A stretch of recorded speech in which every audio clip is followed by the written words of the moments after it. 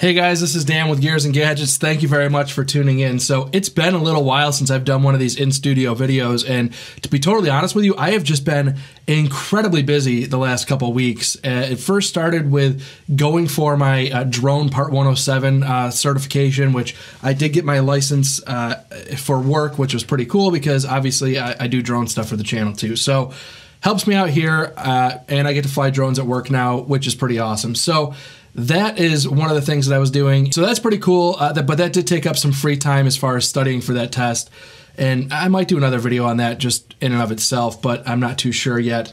The other thing taking up a ton of my time right now is I am getting into repainting my car yet again on this channel. I did it last year. I'm doing it again, but this time legit. I went out and bought a 60-gallon compressor, all of the appropriate stuff to paint the car the right way. If you didn't see that video, you can see the unboxing. I'll link it up above. Part of that is just, it's been a lot of work. So I got into tearing the car apart last weekend, basically took all the lights off, tore it all down the way you're supposed to, and I've been chipping away at it. After work, I get home and just a couple hours here, a couple hours there, and that is also why I am baby-faced right now. The respirators, which, by the way, these are a pretty hot commodity right now. I went out and had a really hard time finding respirators, and then when I did find them, like a total jerk, I panicked and bought 3 boxes that were on the shelf because to be honest with you, I didn't really know how many I was going to need for this car painting project, and I couldn't find any of the actual respirator cartridges. So, but again, that is why I went babyface, because you need to do that in order to get a seal on your face.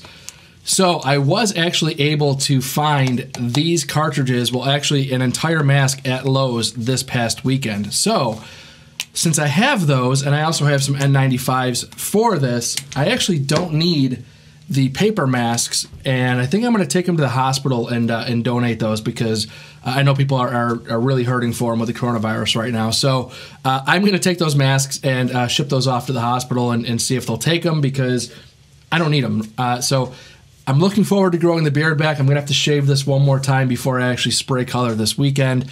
But the beard will be coming back because I don't like this. So with that being said, I also wanted to talk about the CEO of Harley Davidson stepped down. This was on February 28th. Basically, there was an announcement that Harley Davidson, the CEO, Matt Levatich, was going to step down. Now, Levatich has been the CEO with Harley for a while, and he's been kind of in the whole marshaling in the new Softail line, the Milwaukee 8. He's been a part of all of that. But he's also been a huge part of Harley sales tanking since 2008. Not saying he's responsible for that, but at the end of the day, obviously, the responsibility leads and falls with the head of the company. So Levatich stepped down until the article I saw today, which there's some pretty interesting things going on with Harley Davidson right now. There is this Impala Asset Management, which is a large shareholder. I don't really understand the whole inner workings of it, and I'm not here to pretend as if I do, but they are saying as of today that Matt Levatich was actually fired or terminated, is what they're saying in a press release.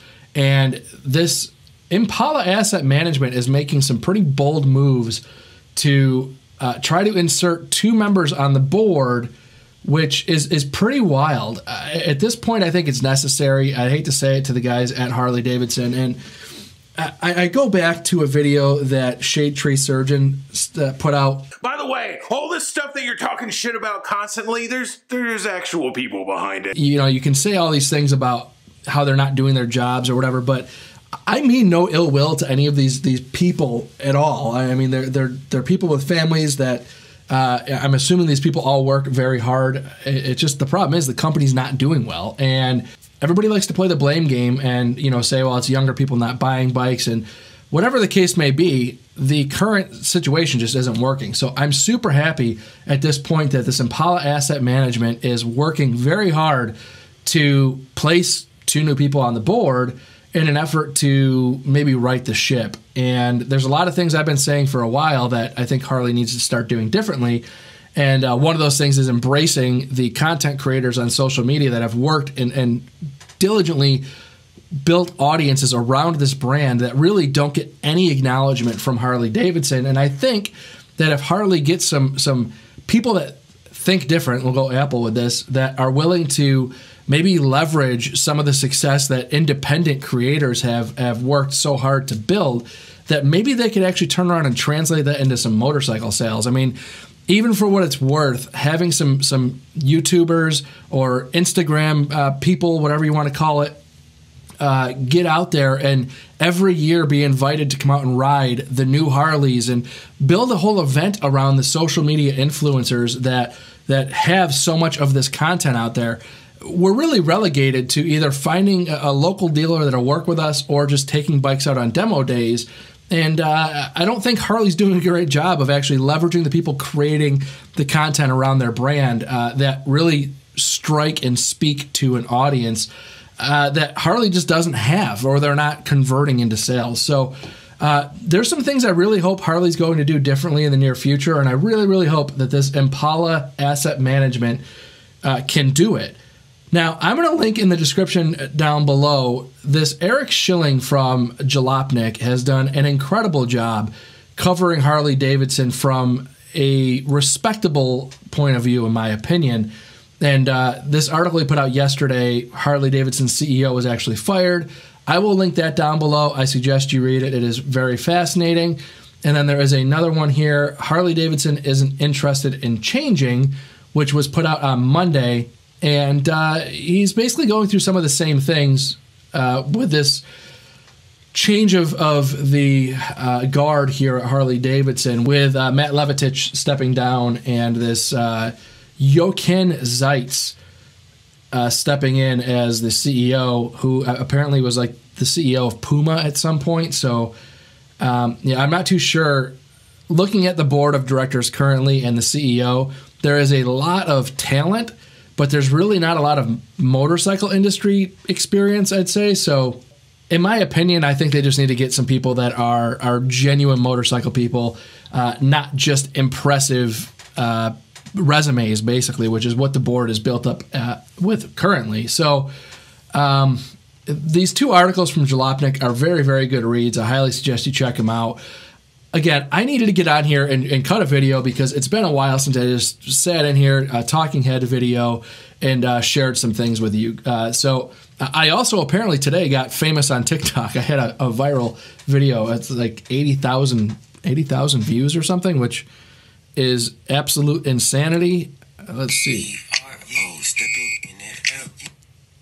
79,000, almost 80,000 views on a video from me just prepping my car this week. I don't know how you leverage that into anything, to be totally honest with you, but whatever, pretty cool. So if you guys want to check me out on TikTok, I guess I'll link that here too. I don't have a whole lot of ambition to blow up huge on TikTok, but really my business obviously is here on YouTube, and I absolutely love YouTube. So guys, I really appreciate you sticking with me. Sorry for the delay on content. It's really been just super hectic lately. So I just wanted to jump on, cut a quick video, say hello to all my subscribers because it's been a minute. And with all that being said, thank you guys very much for tuning in. Thank you for sticking with me. I love this YouTube channel. I love my subscribers. It's really incredible. Stay safe with the coronavirus out there. If you can, shelter in place. Just try to socially distance as much as you possibly can. And even if you're not fearing for yourself, just be responsible for others out there, and realize that you don't want to kill somebody's grandfather or grandmother. I know I certainly do not want to. So, anyways, guys, thanks again for tuning in. If this is your first time tuning in, please hit that subscribe button down below. Remember, likes go a long way to help support the channel. And I will see you guys after I'm done painting this car and with that project. I'm very excited for that to be done, and I'll see you guys next time.